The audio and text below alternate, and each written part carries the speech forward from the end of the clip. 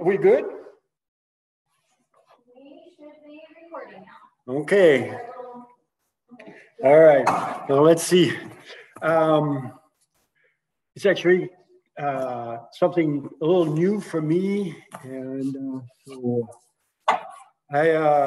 first I want to say bonjour niniwang mani dog. Hello, my friend and relatives. Bangi tago ninita anishinabem. I speak very, very little Ojibwe. Idash ingago jitunji anishinabem, but I'm going to try to introduce myself in the language. François Médion, with the Mujimong and Gitigaan. In France, was named François Médion. Gitigaan ke Ojibwe Mong and Gitigaan. In Ojibwe country, some people call me the baker. Oniga Minsing in Dunjiba Nungom. And today I live in Duluth. Oniga Minsing means little portage. There's different names for Duluth, depending if you live down on the bottom of the portage or on the hills on top, or it's Misabekong, the place of the giants. So I just wanted to say hello, everybody, that way, and good evening. And I want to thank you for being here, taking time out, and for your interest in the earth. Nimama Aki, or Gimama Aki, yours. Say my prayer tonight for each and every one here is that you might hear, see, or taste something good that you can take home with you. And before I go on with talking about compost and do the presentation, I want to say thank you for the food, all the one that, had a hand in it. Chimigwich, to everyone that made that possible here tonight, too. I have this place. I want to say thank you to Erica. She's not here, but she has a big part in that. The food sovereignty team, and then everyone at Natural Resources, at the Environmental Institute, and the new Ag department here. So I say again, Chimigwech Anishinaabe Aki Nungum, Miigwech Nagachi Wanong Nijiwag. And I want to mention, I'm not going to take too much time, but I still want to mention a couple people. They can't hear you online. Oh, they can't? Nope, so I'm just going to try something. Okay. I'm going to see if this will pull up your voice. Is it too low or? Okay. No, you have to mute it on that. We're just trying to this one. Okay. Okay. That good? Yep. All right. All right. Just a couple more things before we get into the compost stuff. But there's a couple people that I feel that I'm sitting on their shoulders, giants from the Lac, and they have moved on, they passed on, but they actually made it possible for us to be here tonight. And one of them, my friend Gitigaan, the author from the Fond du Lac Follies. The other person I want to mention is Okima Wanakwadaban, Victor Swan. He was a First Nation singer per excellence. And then the last person I want to mention today has a big role in bringing us all together. His name is Leland Debe. He's the man that created and grew the Gitigaan program here on Fond du Lac, and made him black. almost 20 years ago when I got here, you know, and I started attending this kind of class 20 years ago. And then Leland was there back then. He's the one that made that possible. So I just wanted to mention that as a thank you, you know, acknowledgement of everyone like that. And then I want to say thank you again to all the kids, grandkids, great-grandkids for really choosing us here. Right. So anyway, that's it. Kind of a long introduction, but just want to take care of all of that. And we're going to talk a little bit about compost. Compost is the simplest thing in the world. It's really like sourdough bread. You need 4 ingredients, basically. There's nothing simpler than that. But like sourdough bread or like bread, it takes a kind of patience and attention and care for that to work. So anyway, I'm going to tell you a little bit about myself and how I got into compost, and then I'll show you what I do at the Ojibwe school. I was born 67 years ago on a small farm in southwest France on the Atlantic coast. My family, they were farmers, but they were not owners of the land. So that means that as I grew up, you know, I wouldn't have a place where to sink some roots. You know, we had to move on.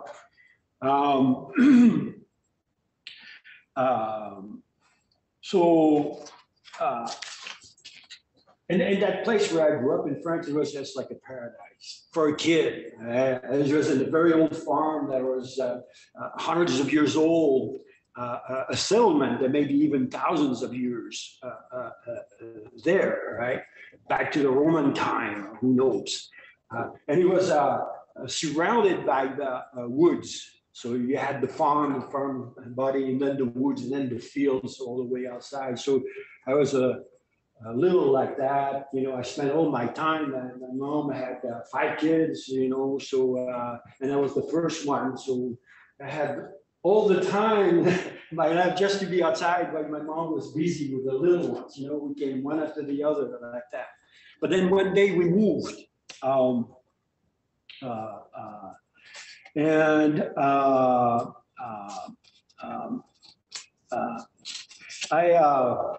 You know, that's from my childhood. I ended up in Manhattan, New York, right, of all places, back in 1983.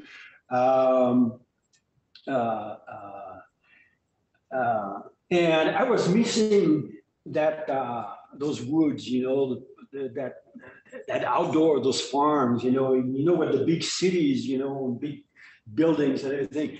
That I started collecting all the plants that I could find in Manhattan. Right? I would go to work down in downtown Manhattan and coming back, and over there, people, you know, plants get some disease or start losing leaves, and then people throw it in the street. But actually, they even whole buildings, offices, you know, they put a dumpster and they change all the plants, you know. They're not dead yet, but put some fresh plants, new plants in there. So I was like people that collect cats like that. They just collect plants and then filled up my apartment. And the thing about New York is that I really felt trapped, you know, stuck in this place. And it took me a long time. It took me 10 years to kind of disentangle myself from the skyscrapers, right? Scrapers. And I ended up in Minneapolis. And in Minneapolis, I gave in my love of plants even more. And I was very lucky. I was able at some point to get a job as a baker during the winter and then do landscaping during the summer. Right? Now, I'm telling you all of that because, you know, whether it's New York or Minneapolis, the thing that I face immediately is there's no soil. You go to the city, there's no earth. I mean, there's dirt, all right, but it's been bulldozed, built over, and it's like, and so all the soil when you live in the city, all the soil that if you want to plant a garden, you have to, you know, if you use a vacant lot, you know, you might have to do a lot of cleanup too, but you have to make soil. And so it's kind of the story of my life. You know, I had, and I'm going to quote one of my mentors here. His name is Will Allen from Milwaukee, from Growing Power. He's, I imagine, retired now. But he said that he was the grandfather of urban farming.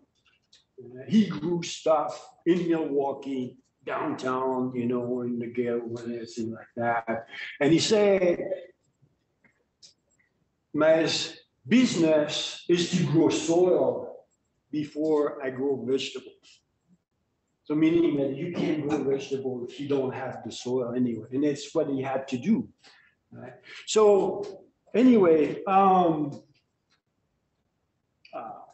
after, you know, many years moving dirt around Minneapolis, I ended up here in Bimaaji'idiwin. It's Sawyer, right across from the lake right here. I had a teepee right then and set it up right across from Jim Northrop that I mentioned earlier on the Northrop Road. Right? And then there again, you know, I can't help myself. It's almost like a compulsion. I need a little bit of dirt and I plant stuff, right? So I tried to put a garden at the Elders in Sawyer, right? And that was funny because I didn't consult with anybody or me planning on the reservation. And there was an old fencing for garden there. And I said, this is perfect. I just go and start digging and again, bringing dirt and compost and plant stuff. Then the following year, the Public Works had planned, you know, I'm sure they do those 10-year planning and something like that, to put a septic tank from the Elders, and they put that smack where the garden was, you know. So kind of funny like that. Anyway, so yeah, I came here, and then first I became Jim Northrop personal French chef. And a little while later, I went back to college here, and I ended up living and working in Duluth, where again I baked, but again I found some landscaping. I became an urban farmer for the Duluth Grill, which is kind of a local busy restaurant that some of you might know, right?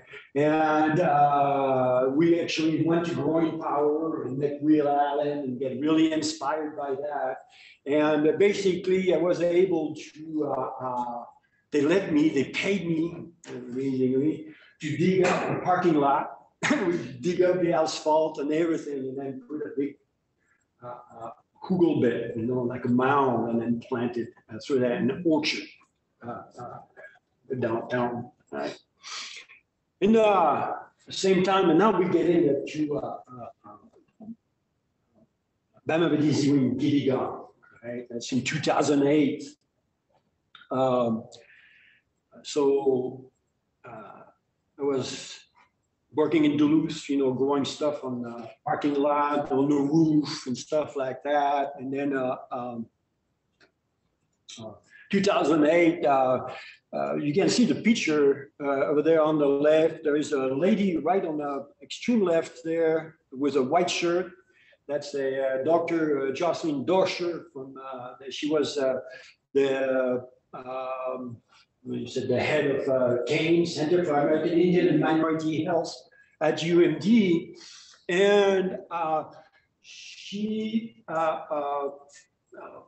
raised money to bring young people into health careers.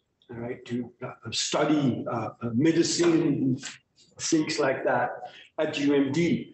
But in her idea is that we had to get children as young as possible into health and health, interested about health in general. And she thought that the way to do that was to do with gardening and cooking. And she knew what I was doing at the Dew's Grill in the garden back there. So she asked me if I would take the garden job to do that with the kids during the summer, right? In summer school. And again, it was a very interesting, and it's again, it has to do with compost as well, telling you a lot about myself. But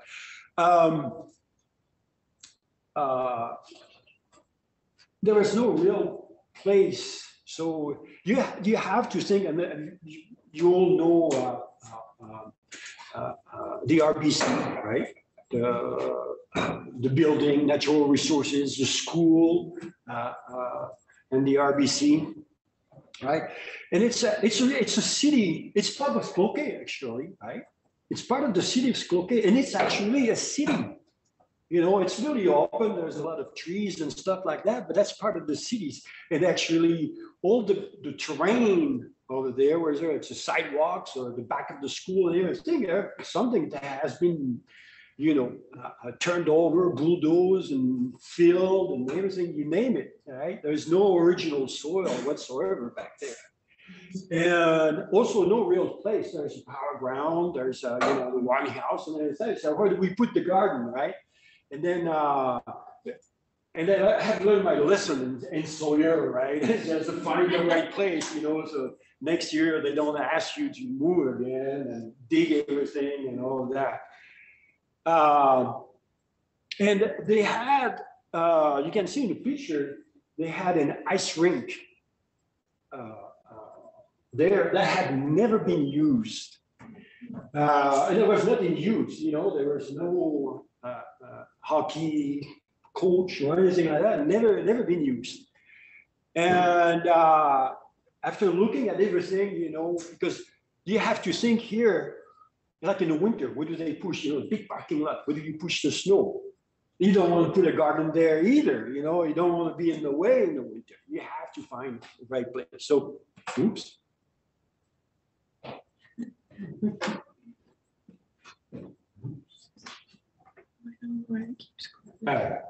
So,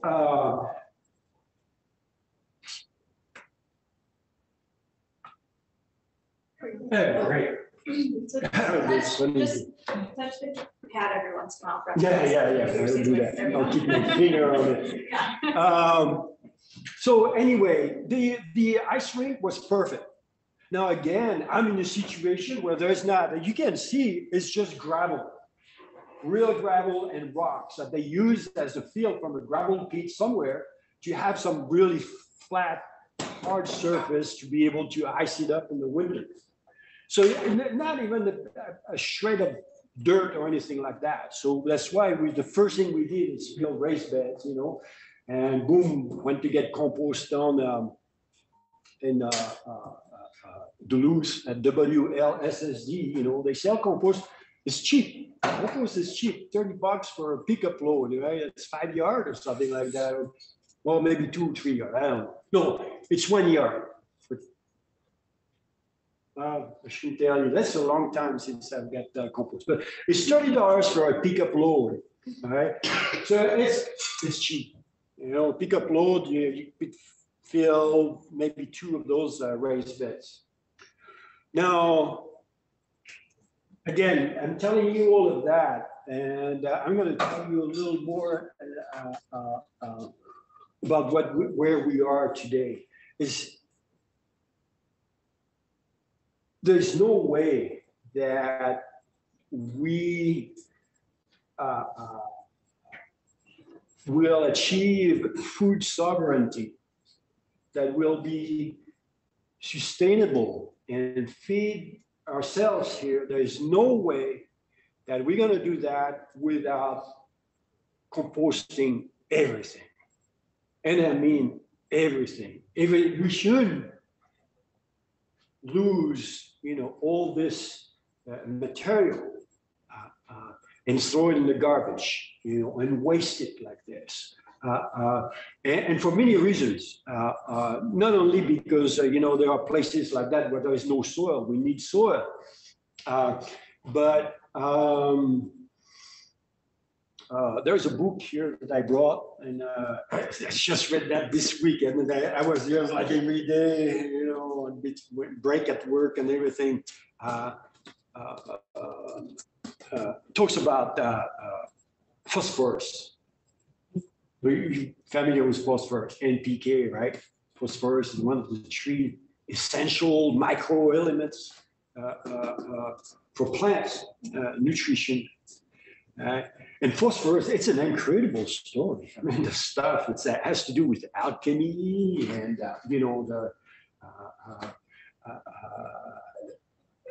it's really amazing. But phosphorus is very finite. It's actually phosphorus, and I learned that in this book, doesn't exist in a pure state. Right? We have rocks, and then it's funny. I mean, that's where it's really fascinating history. But so England, in the late 1700s, when they were starting exploring and going all over the world, right? They had so many people already there, where they were starting kind of the Industrial Revolution and all of that they couldn't fit them. Their soil, they have been cultivating there since the Roman time, since the Celtic time, 2,000 years. And their population by then had really, really increased. And they were using manure and stuff like that, but they couldn't keep up. And they were facing starvation, actually. And then suddenly there are people in Germany and then in particular that discovered the phosphorus. A guy named Liebig, right, that discovered those NPK, those elements. And then in the same time, traveling all around the world, they found islands off Peru that were mountains, literally mountains, full of bird guano, bird shit, basically, that had petrified. And they imported people all the way from China, I'd say thousands of people to work, and that stuff is super poison too. And amazingly, in something like 20 or 30 years, they erased those islands. They imported everything, not only in England, but all over Europe and everywhere, even in the United States. Right? That's how they fed everybody, is with that stuff. That's phosphorus.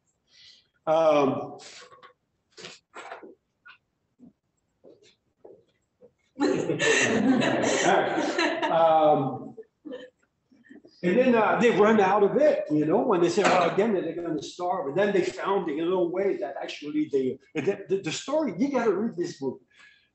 They found out on those cliffs around England, they have those white Dover cliffs. Huh? Right? There was a lady actually, and she was a pioneer in paleontology, bones and stuff like that. And she made a living. And of course, in the early 1800s, late 1700s, nobody even acknowledged her, right? And she made a living just like she was actually a real scientist by selling pieces, bones, or shells, like that. But some of those guys that had discovered the phosphorus and all of that, by chance, looked at some of those fossils that she was there, and they saw those clumps. When you break it, there is all kind of little bones and everything in there. And there's where coprolites. Coprolites is it's a fossilized shit, right? Or crap. That's what it is, But this is full of phosphorus. And so they started digging all that stuff again, during the 1800s. And then for 30 or 40 years, they keep growing stuff, feeding everybody. And they ran out of it again. But then they found that there is that phosphorus, there is the main source is in Morocco. And it's a big political thing because it's in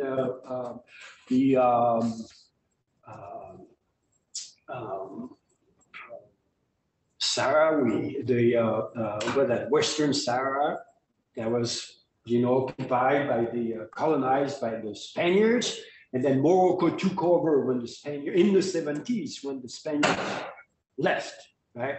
Canary Islands? Huh? Canary Islands, right? No, that's in the Sahara Desert, the south of Morocco.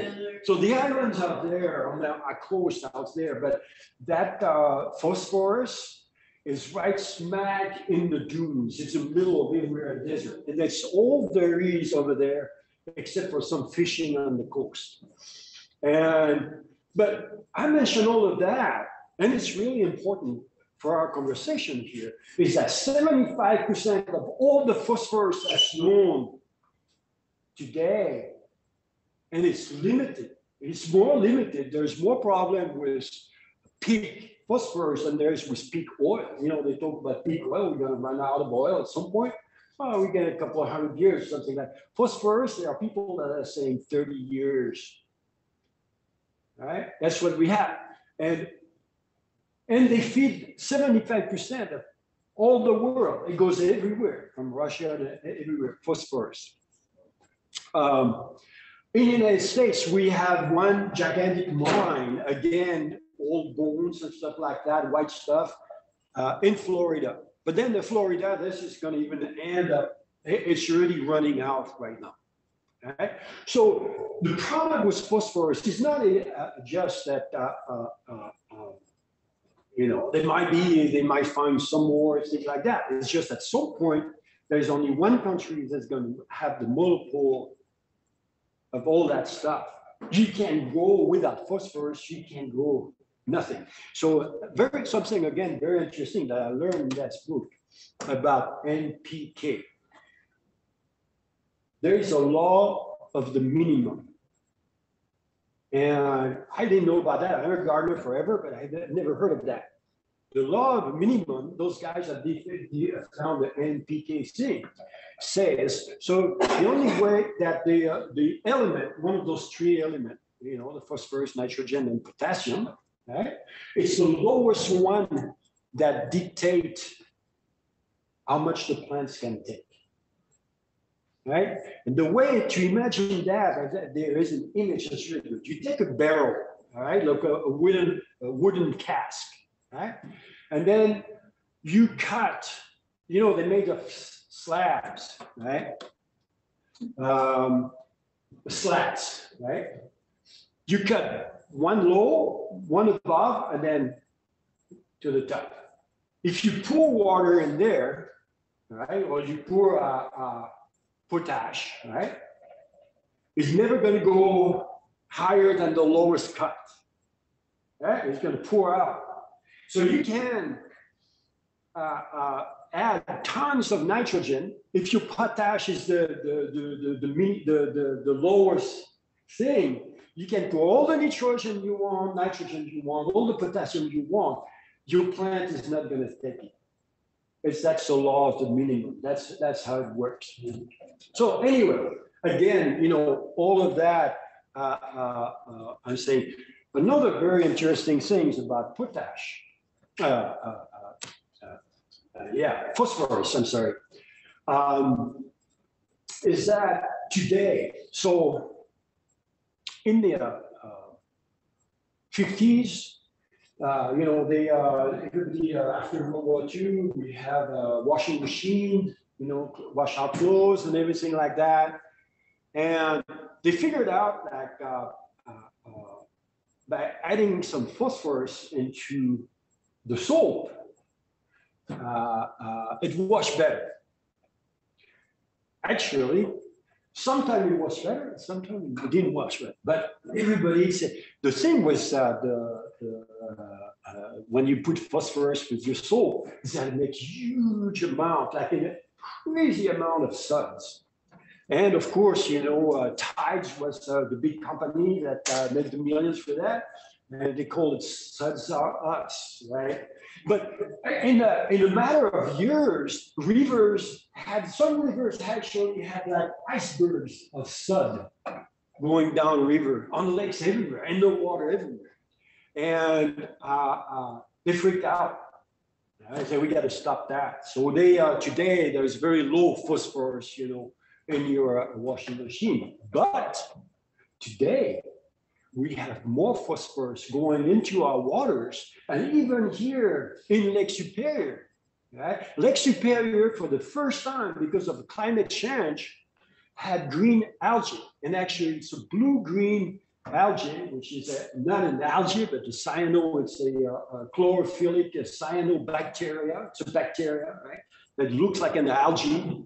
And that stuff is poison. It'll kill you. You fall in it, it makes a green goop. So Lake Erie has those big dead zones every year now. And all of that comes from farming. Those big, around Lake Erie, they have those big CAFOs, concentrated, you know the word? Animal farming operation. Animal farming operation. 10,000 cows in one spot. The same thing with pigs and turkeys and chickens, right? And all that stuff.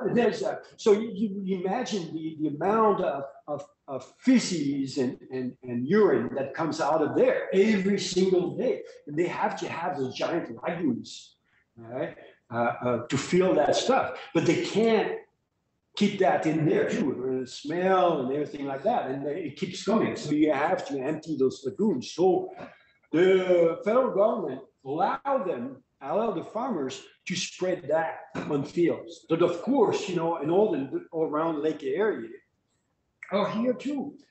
No, because we have that problem with Lake Superior. And it's killing everything, and actually you can kill a person if you fall in that goop and things like that. It's that there is some poison that poison your liver. So anyway, on one hand, we're going to run out of the artificial phosphorus. On the other hand, we have too much that's killing everything. Now, there is a solution to that. And then again, it's compost. Right? And so anyway.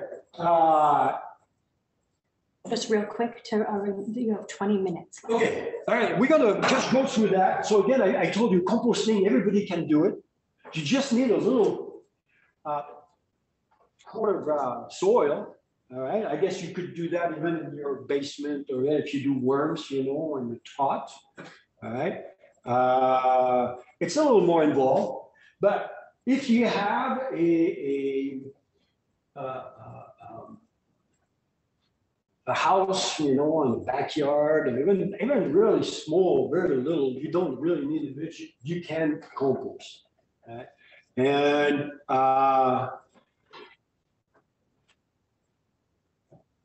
this brings me to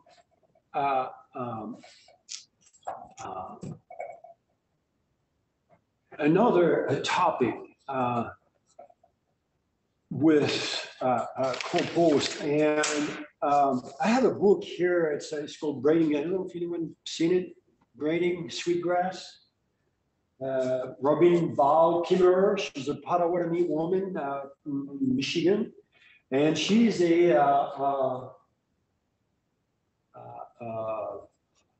Dr. Kimmerer. She's a doctor in biology or botany or something like that. Right? But she's also a traditional Potawatomi lady, and then she brings together that knowledge. Traditional ecological knowledge and modern science together. And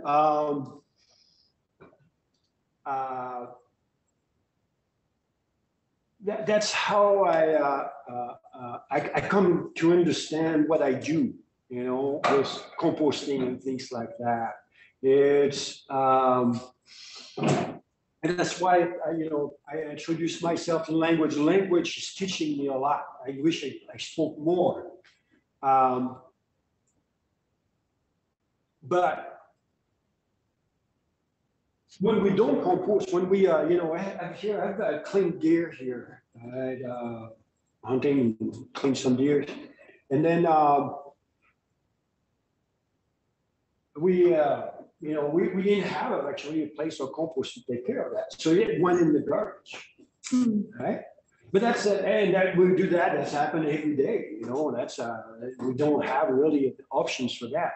But from what I've learned here, all the 20 years that I've been around here, is that that's not how we treat those relatives, because that's what, and that's why I mentioned Robin Weil-Kimmer. She says that all those plants. When I introduce myself, I say, "Bonjour, Nini, I say, hello, all my relatives." Now that means it was just not you guys, and, you know, my family and friends and all of that. But that means everything, from almost like bacteria to a tree to a whale. So everything. Those are all our relatives. You know, that's the way I understand it. And one of the teaching that I have, I work at the school here, at the Ojibwe school. I am a gardener, right? Master gardener, garden master. Everybody, even if you're not Ojibwe, you have to include in your teachings the 7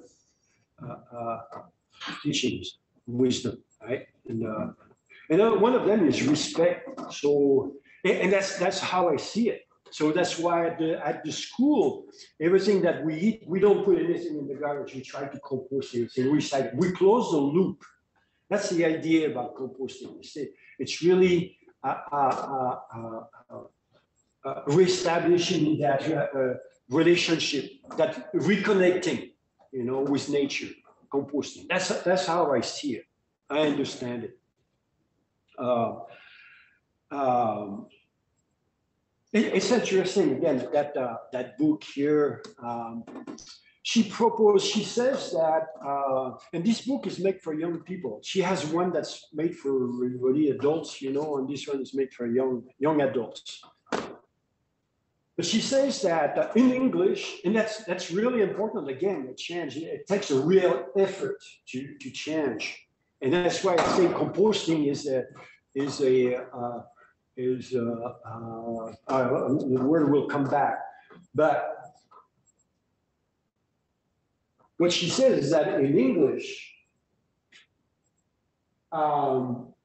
everything that's not human is it, right? So we don't, in Ojibwe, the way I understand it, again, you know, I'm not really far from being fluent, but I've been told that, you know, things are either animate or inanimate. And I understand that in French, we have gender for everything. You know, even a rock has gender. It's feminine. Oh, it's French, you know. It's figure that went out, right? But again, animate, inanimate. And in English, it's eat. So even if it's a frog or something like that, it's eat. It's a thing. It's something. It's not an animate. It's not a relative, a relation. And she proposed that we try to make an effort to replace it when we talk about something animate, like this, with ki. Ki. You know, like a different gender, just for, you know, plants, trees, rocks, water, ki. And that's very interesting. It's kind of a little exercise that refrain from trying to do that in a presentation like that, because that becomes a little confusing. But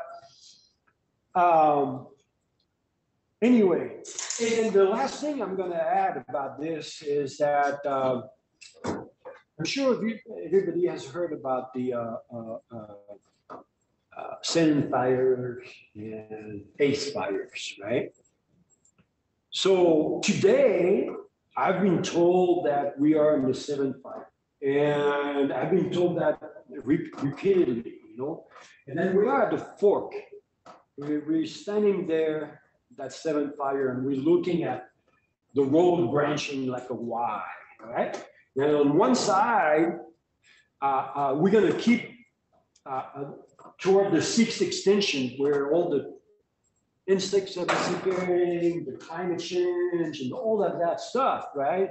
Polluting the waters with phosphorus and all of that. Or we're going to take a road, we're going to decide to really change our habits and everything. And we're going to come together. That's what I hear.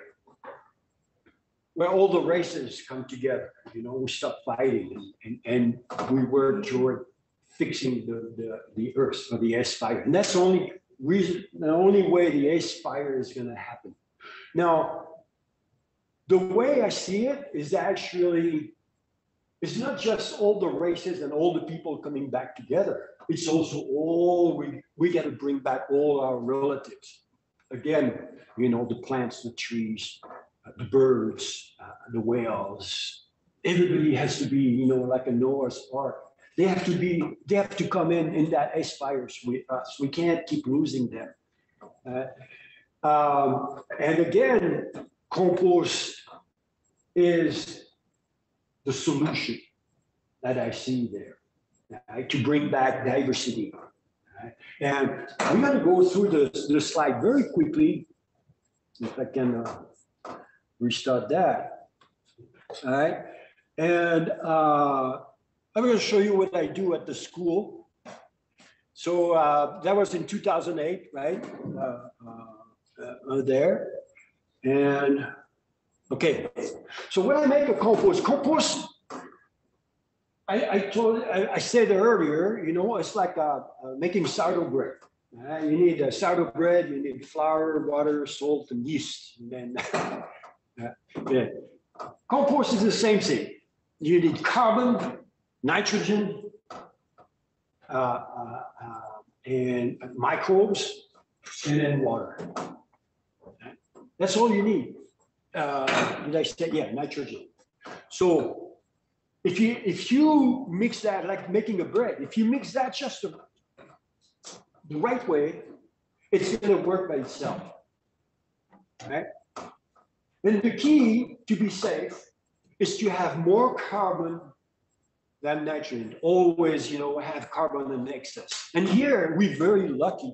We live in the country. This is woodland, right? So we can get wood chips as much as we want, right? Or sawdust, or well, at the school I use straw, right? And it's not ideal, but it's kind of the easiest for me. And I've got wood chips. I mean, wood chips are really, you can get a full truck of wood chips from Rick's Tree Service in Duluth for, I think it's 12 yards for $40 or $50. I mean, it's ridiculous. You know, they come, they dump it. That's a big pile, you know, and they don't do a half or a third. Or you got to take those 12 yards.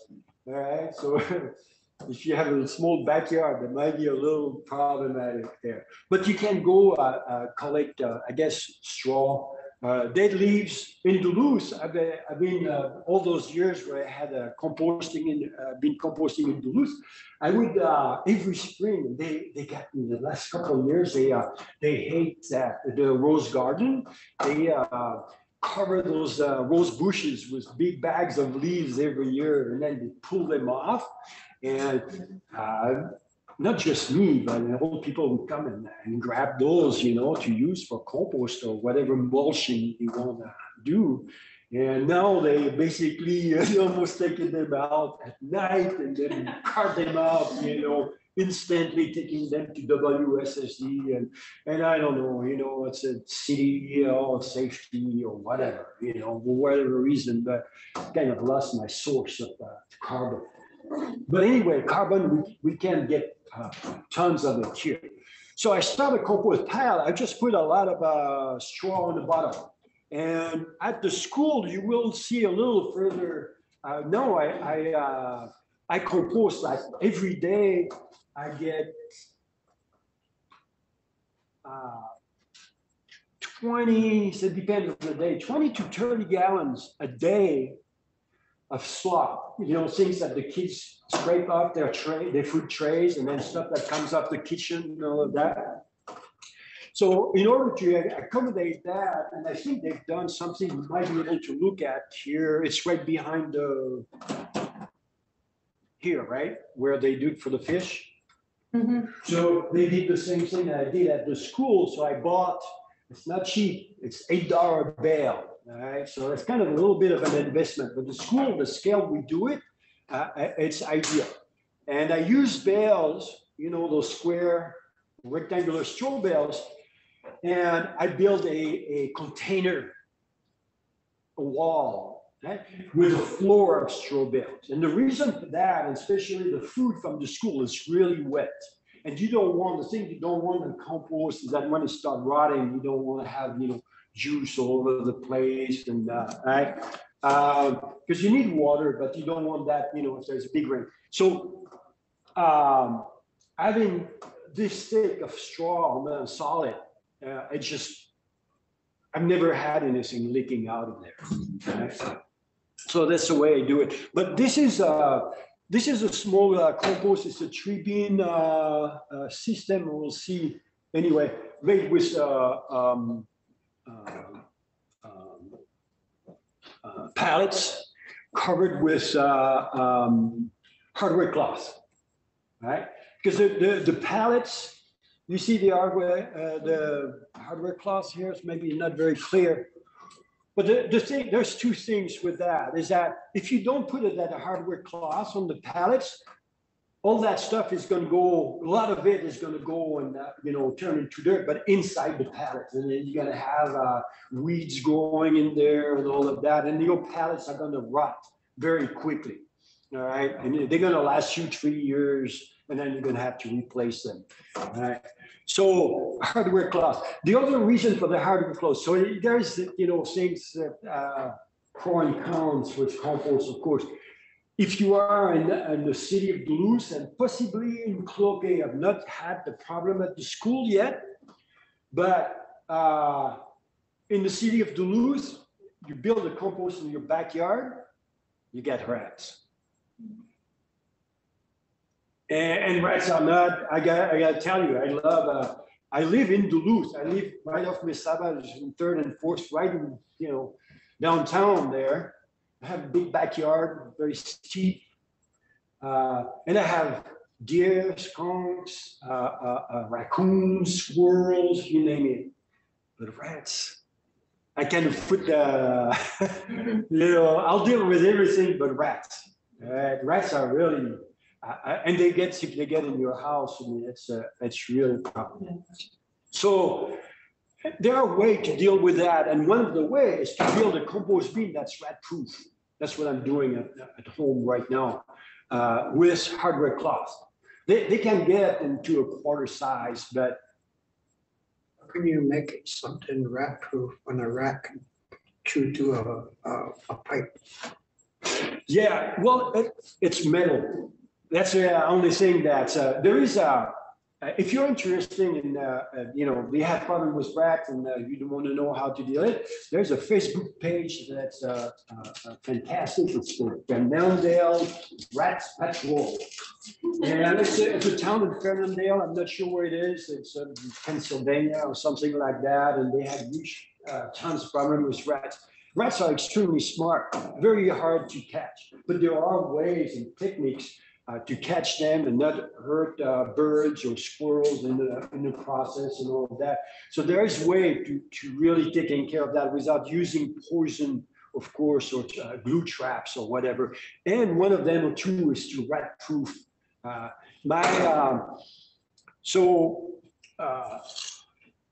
My pallets are closed on the bottom are bricks where the juice can still come out, right? And gravel, but the rats can't go. It's a big bricks, layer of bricks. They can't go through that.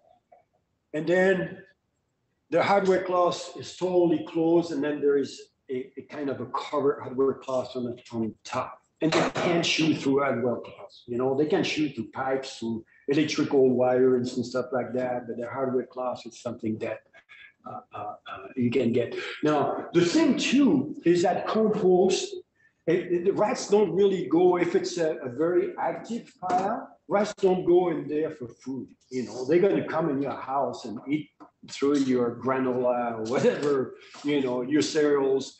But they use that if they have access to it as it's like Rat City, right? It's warm, it's hot,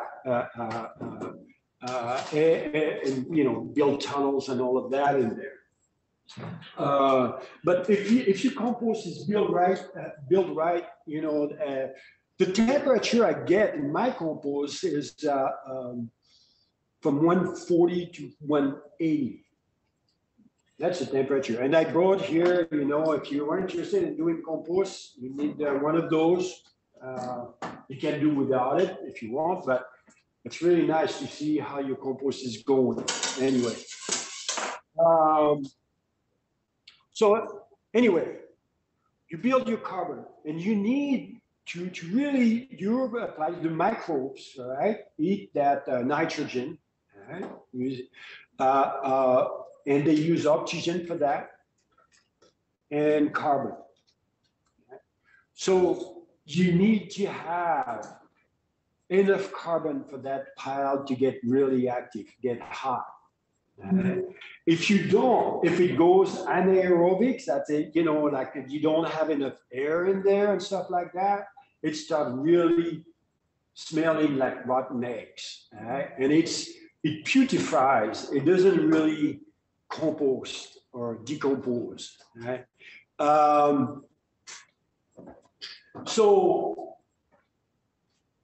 the recipe for compost is that, as I say, a lot of carbon, and you can add a lot of nitrogen like this. That's last year fish, what people from Sparing and Knitting here, a friend of mine, Murray.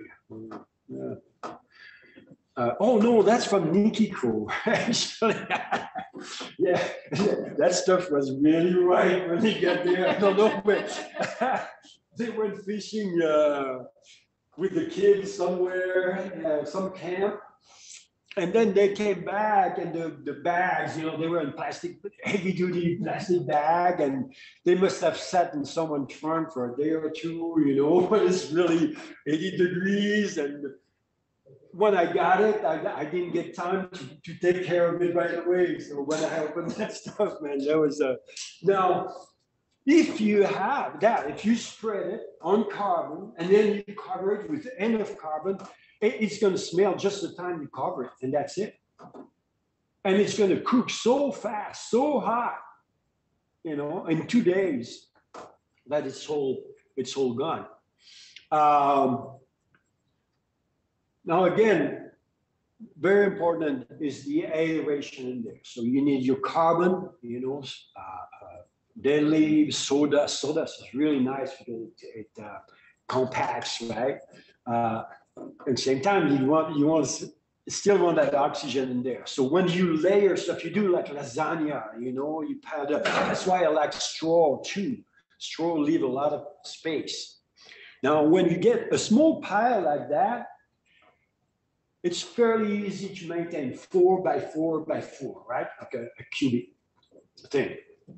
Now at the school right now, it's like what they're gonna have here is, I can't remember how many straw bales on the floor, but it's 15 feet by 15 feet, right? And this high right now. So this, with just the weight, and there's so much moisture in there that it's really easy to go anaerobic, right? The compression and all of that, there's no oxygen that comes in there. So what I have to do right now is, and I hate doing this, but there's no real alternative. I have to sink. That enrich. So I started the pile in like October, November, right? Right before the winter. Then I had a leave of absence for 3 months, so we didn't. So it's not. It's about that high now, but it's just at the height where I got to create aeration in there. And the way I'm doing this is that I've saved. I'll make something more appealing here. Sorry.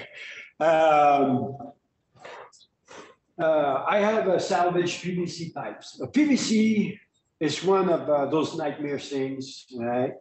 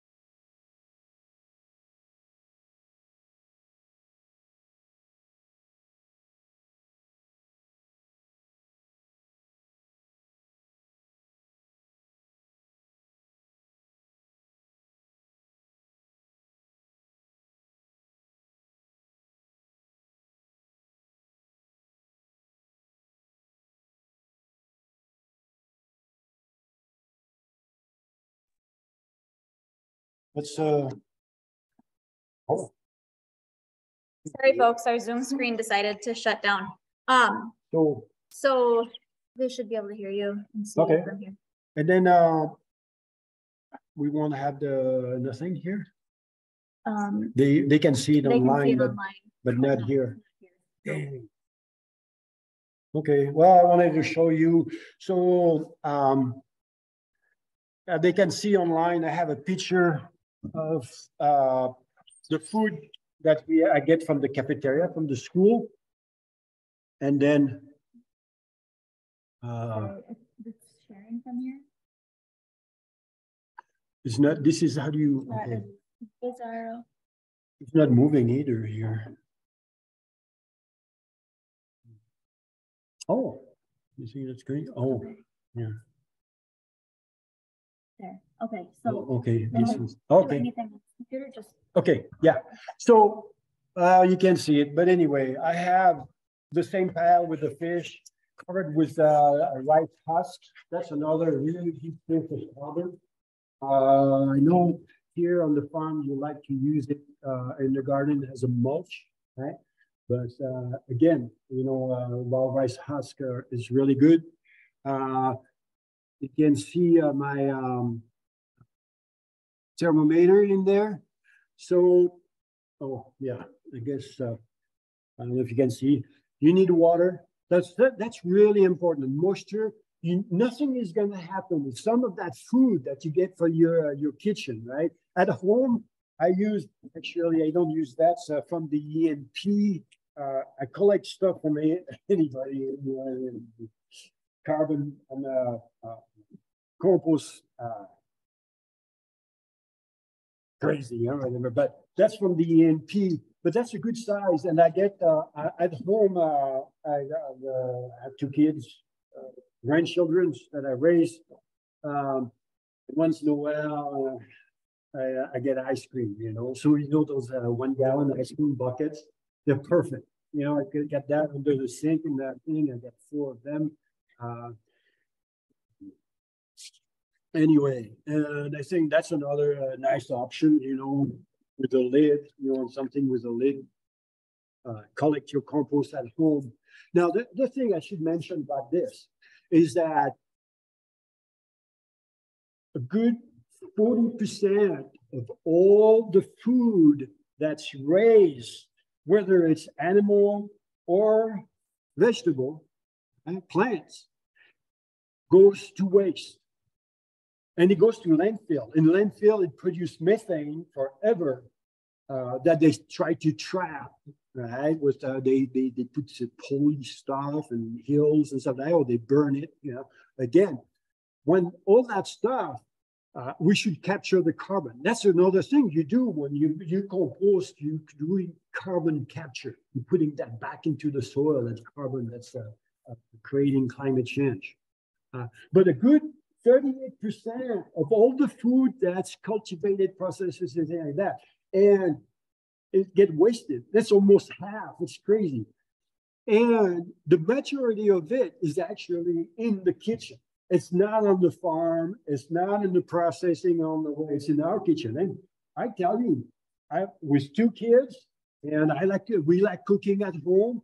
But you know, my wife and I, you know, I shouldn't put all the blame on her. We always cook more than for 4 of us, right? There's always some leftovers. The kids never eat the leftovers pretty much. You know, I'm the only one eating it. And then you always have stuff, you know, like a head of lettuce or whatever that goes, you know, ugly in the refrigerator. Always. There is always, you know, half a salsa of spaghetti salsa jar, well, whatever. I guarantee you that I can take a minimum of, because we cook every day, every night. That's my wife and I kind of principle for our kids. They eat junk food at school and everywhere. So we try to, you know, feed them good at home. And we're big coffee drinkers. That's like another really good stuff for a good nitrogen for your compost. I have at least 2 to 3 of those gallons every single week, and sometimes more. Every single week coming out of that kitchen. Going, we're religious about saving everything, you know, even an old cookie, whatever, goes in the compost. And you can compost everything. You see the fish. I have, in that compost, I have put raccoons that I picked off the road or whatever, you know. So that's another thing about the compost here. And so this is the temperature. If you see, that's when I just built it. It's at 60 degrees, right? It's 44 outside. And what's the date? It's pretty cold anyway. That's 2 days later. It's at 100 and, moving the pictures, sorry. Anyway, it's at 100 and, what is that, 120 degrees 2 days later. You know, that's how fast. So I don't know if you can see it, but I'm sure online they can see it. This is my 3-bean system. So I'm gonna, how much time do I have? 6:40. Well, I'm sorry. And plus you have 2 hours drive. Oh my God. Oh, okay. All right. There's just 2 things that I want to add because I could talk about this stuff forever, right? But you can tell, right? The system you see here is the 3-bean system. And that's a system. This is the safest, right? Because what you don't want is you don't want to have a E. coli or salmonella or stuff like that go back into your garden, you know, and then next time you make a lettuce, you know, the kids get sick or something, right? If you sell at the market, you don't want that to happen. So there are very good websites. Rodale Institute. Remember that name, Rodale Institute. If you ever want to go compost, go there. They have the best. It's so organic. They've been like in business for 40 years. I'm not sure where it is. Again, Pennsylvania or Tennessee or something like that. But they have been studying organic agriculture, and it's a non-profit that do studies. Anyway, so go to Rodale, and I will give the links and all of that, right? But to make sure you have no seeds and no microbe in there, you need, I don't know, 2 or 3 weeks. They tell you that on those websites. How long do you have to have it at, you know, above 130 degrees? Okay? Now, that's good. And that's what they do. That's what the recommendation is from the USDA, from the state, from everybody, right? But I do it differently. For the reason that, first of all, you know, if you're at home, you can't always get that pile just so hot. You know, there's not enough stuff coming out of your kitchen to get that really, really cooking, you know, fast. But If you build a pile, and I have built in the past, I didn't have those tree bins there. I just made a pile on the ground. Some straw, some leaves, some fresh stuff, more leaves and straw, fresh stuff, and just piled it. If you leave that pile 3 years, I guarantee you, you don't need to turn it. It doesn't need to be hot. In 3 years, it's going to be dirt. And then everything is going to be the microbes and all of that. It's going to be dirt. Safe. Right? So it's just a matter of giving time. People want this 135 degrees for 2 weeks because they want that compost right away. They want to sell it or whatever. Right? My system is a tree-bin system. My pile, I build a pile for one entire year. When it's built, I'll let it cook for another entire year. That's why there's 3 bins. I don't know if you guys can see that, all right? But one of the beans, the one on the left here, all right, I filled that for a whole year. When it's full, I empty the other one there, that's Brady, that's 2 years old, and I restart it. I start a new one. Do you understand? Good. All right. So, and then in the middle with the roof here, sorry about the ground here, that's where I keep my carbon. The straw, the leaves, I keep that in bags and things like that. Right? And then I have those rainwater barrels to collect the water. Right? So if I this dry over there, I use just rainwater. So my pile, by going for 2 years, give me a total guarantees that the whole thing is decomposed. Now there is something, and this is where it's new, and I really hope that I would like to see here and at the college and myself at the school, is that there's a real value and value added in the compost if we bring it to the next level. Right? Not just compost, but the compost that they sell you at WSSD, that stuff is really, it doesn't look like dirt. Dirt, it's really greasy and really good black dirt. If you clump it, it stays together, things like that. That stuff that they sell at the WSSD, there's a whole bunch of little pieces of wood and it's all powdery. Right? It's pure carbon. And of course, there's some nitrogen and stuff like that. But they just cook it for 2 months, all right, months and 2 months. And then they sell it to you. And that stuff is hot. I mean, you grab it there, it smokes and smells, it's hot and everything like that. But that stuff has the life has been cooked out of it. So it's safe. You could eat it, I wouldn't want to do that, right? But it's safe, but it's dead. And what I want is a compost. And that's the reason with the 2 years. The second years, you have a mesophilic composting, cold composting. The first year get hot, then you let it sit for an entire year, it goes cold. But when it goes cold, you have all kind of things that moves in there, like pill bugs, like worms, like fungi. And actually, I do add fungi. And that's the last thing I want to get into now. Is what we want to bring. Our soils are dead, right? Here because there was no soil to begin with, right? This is woodland. There are glaciers were here 6,000 years ago, and they wet all the soil. There's no soil here, and it's gone because they logged everything, and we had the big giant fires in 1918 that burned the rest of the soil out. Left over, there's no soil here. But so we have to bring soil, but we can't bring, it's the same way we can't bring chemical fertilizers or artificial fertilizers. We can't bring just compost that's dead matter. We have to figure out actually how to bring back the life of the soil in there. And the soil, I just read some that was yesterday, amazing article. They discovering right now that we know something like 180,000 fungus, mushrooms,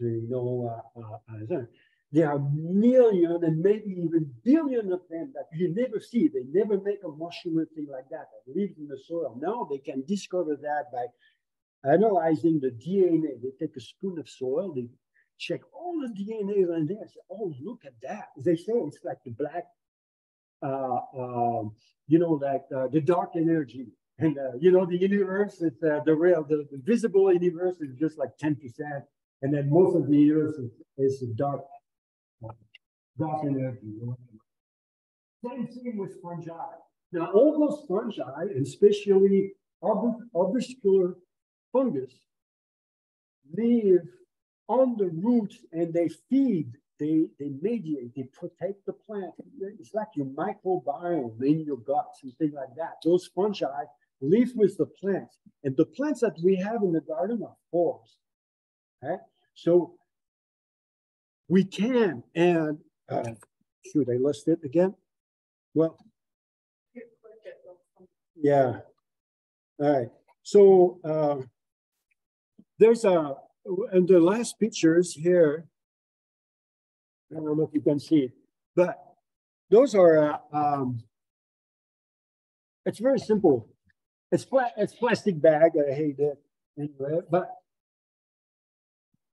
what they do, and there's some research, and again, that's a Rodale Institute that does that. But you take your compost when it's all finished, right, in the cold stage, right?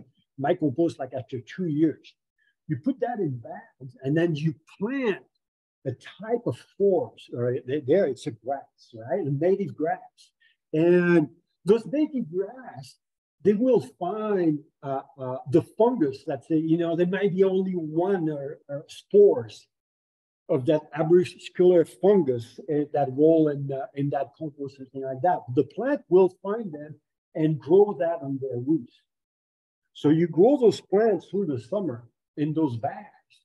Then you cut the top off and you keep the roots there and chop them and chop that. And then you mix that in your garden. And you inoculate that arbuscular fungus. And not only it's an arbuscular fungus that, help the plant grow, but also there are indigenous microorganisms. Because what you want is not to go go to some company, and then order, some probiotic for your compost or whatever.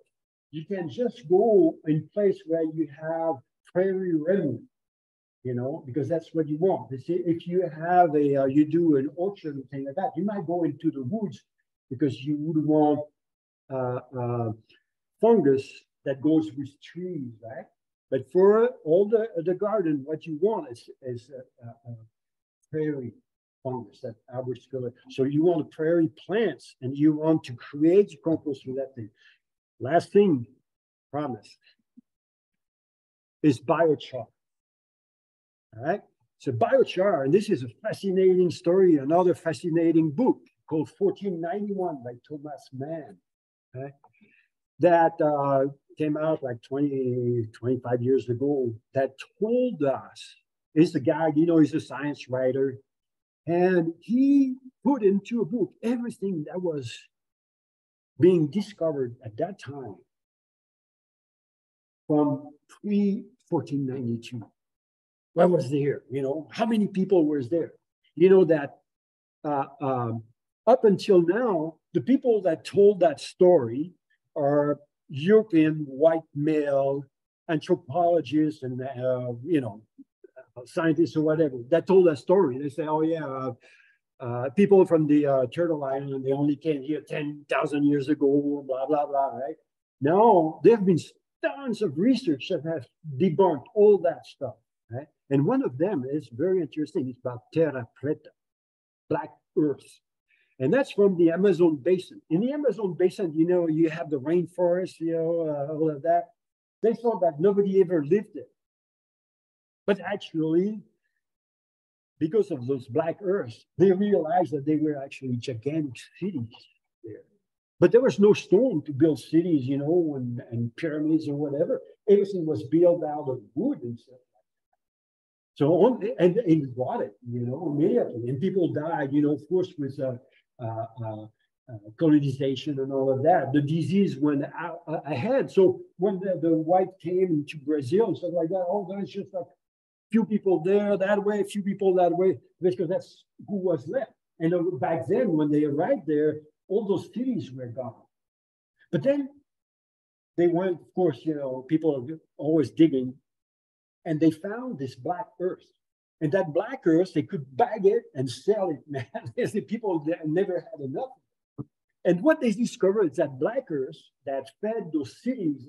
So again, the rainforest is like here. There's no soil. It's very, very cool. It's all sandy. It gets washed down by floods every year, by the Amazon River that wash everything out. The way people figured out is that they made all the compost, you know, all the feces, the food and stuff like that. They turned that into compost, but then they added biochar. And biochar is a charcoal made out of wood, you know, like wood charcoal that you use for your barbecue, right? And you have to think of it like a lava rock. It's very, there's millions of pores, something like that. And when you mix that with your compost, those microbes that are there find a refuge in that biochar. And even if it rains and you have a flood and anything like that, they stay in there. And it's very interesting. The soil, they even found that they were making pottery intentionally to break it, to mix with that stuff, because they needed also something more than sands to hold the stuff together so they get washed up and like that. So they were actually baking pottery to mix with the soil. So anyway, I'm telling you all of this because I really think that there is a future and money in making compost and value added. If you make a compost that has indigenous microorganisms that you have captured, you know, mixed in your compost, that you have biochar and all that, you have something that's better than gold, right? That's what I think. And that you can use for starting plants, you know, for your gardens and all of that. So that's where I hope compost is going. You know, I'm going to experiment myself with, you know, the forbs, you know, those plants. That's something we'll also do at school. Biochar, I really like to maybe figure out a way, you know, it's not easy to make. So anyway, I hope. That's